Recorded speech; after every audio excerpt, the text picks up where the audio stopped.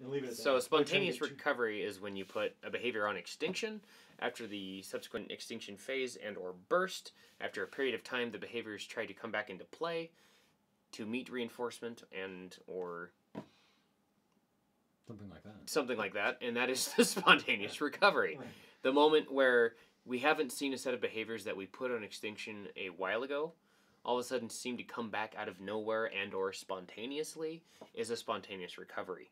The key point is to keep extinction still in effect. The moment spontaneous recovery happens, if it doesn't meet extinction, we can go right back to where we started. I've had several examples of kids screaming or hitting to get certain items. For instance, instead of saying, hey, can you share with me, they just walk up and punch a kid. We put that on extinction. The moment they hit a kid, they don't get access to anything. As long as we keep extinction in effect, we got behavior under control, down to 0 rates. Occasionally would get an attempt and or spontaneous recovery, but extinction was still in effect in the clinic setting.